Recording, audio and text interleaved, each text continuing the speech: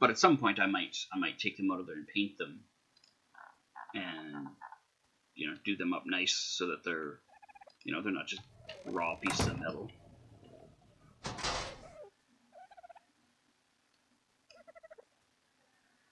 I wonder if you could get away with doing them one at a time, leaving the other two in there to still hold structure. Oh, easily. I could take 2 of them out and do them, and just have the middle one in there. Because I was standing on that fucking table without those struts in there.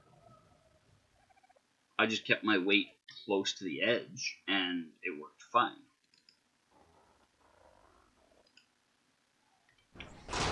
So I have no qualms with. Board itself is pretty good then too.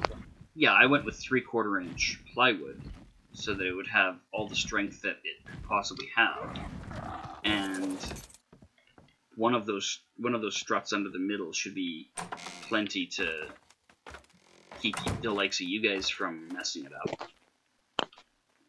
Typically, I'm the one who's putting heavier shit on there. Nobody else is willing to gamble on that. So, me and Creepy are the ones that put the heaviest stuff on there in general.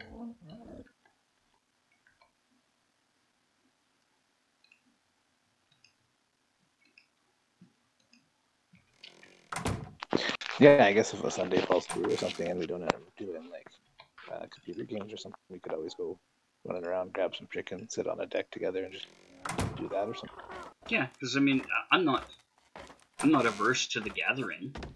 It's just a matter of I don't have anywhere to do it at the current time. So, if people want to get together, we could always hang out on the deck for a couple hours. But it seems like a bit of a waste to have Zook drive in, an hour each way. Yeah. So I don't really feel like wasting 2 hours of gas for him to sit on the deck for a couple hours.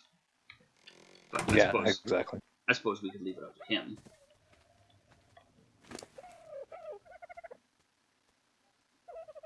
Well, the chicken's not going anywhere. It's just it sounds like a good and tasty idea to do. Yeah, I do love the fucking chicken.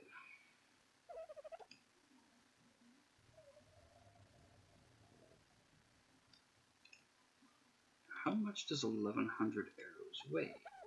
Not that much. Oh, good.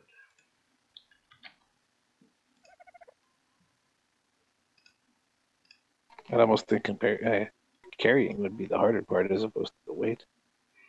Well, I'm putting it in one of my dinos, and I just wanted to make sure that the weight wasn't going to be a huge problem, but he's got a stupid fucking high weight tolerance. No, although, me having said that, puts him over the limit. Yeah, Zook lives out of town like 45 minutes, roughly.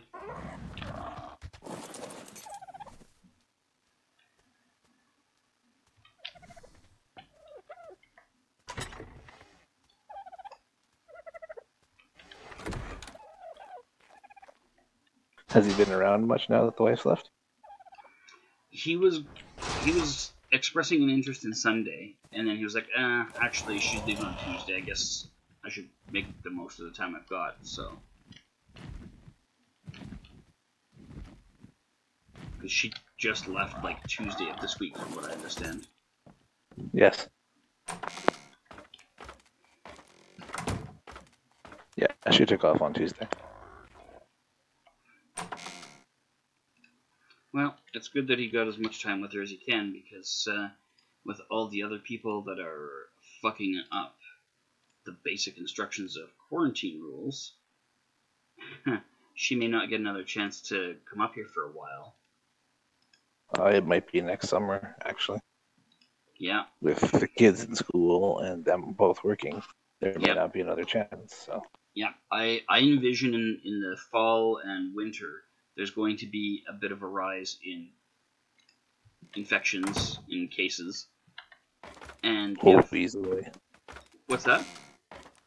I said, easily. Once the cold hits again, yeah. Yeah, once the season for flu and cold comes, I imagine it's gonna spike those infections, and when it does, people are probably still going to be as stupid as they are now, not respecting the rules and blah blah blah, and shit's gonna hit the fan, and we're probably gonna not have our border open again through the winter. It's gonna be essentials only. I think they're going to stretch it long enough that they won't open it, and then fall and winter will hit, and they'll just keep going with it. If you survey a lot of people, 75 to 80% have no interest in having it open.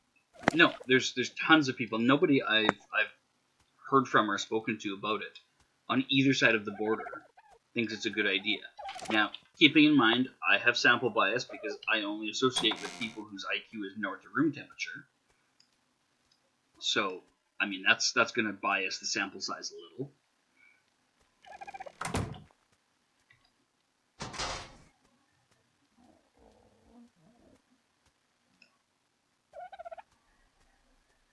Oh no.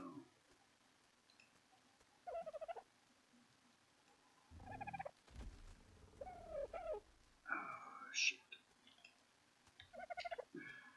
Close that. New Zealand doesn't get as cold, but we've had low cold and flu infections and zero community transmission. Well, that's a fucking start at least.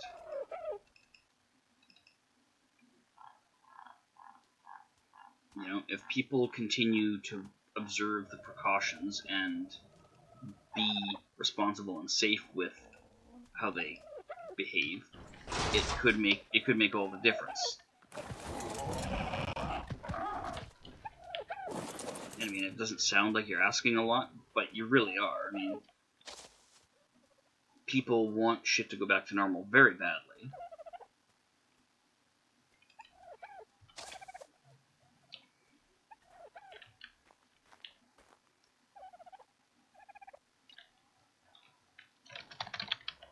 And so they're very much of a tendency to say, well, fuck it, and you know, fuck the rules.